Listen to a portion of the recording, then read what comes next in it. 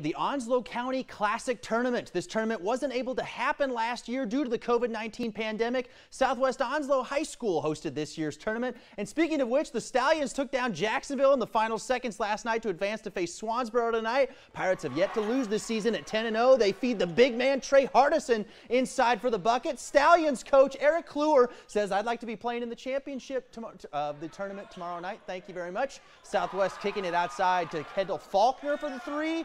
Then off the rebound, Donovan Strader, the touchdown pass to the ponytailed one down the floor. A.J. Hanning with the finish, but Brett McFarland's team was undefeated for a reason up to this point. Jermaine Cunningham, a freshman, lobs it up to Garen Jones, driving baseline for 2 Pirates points.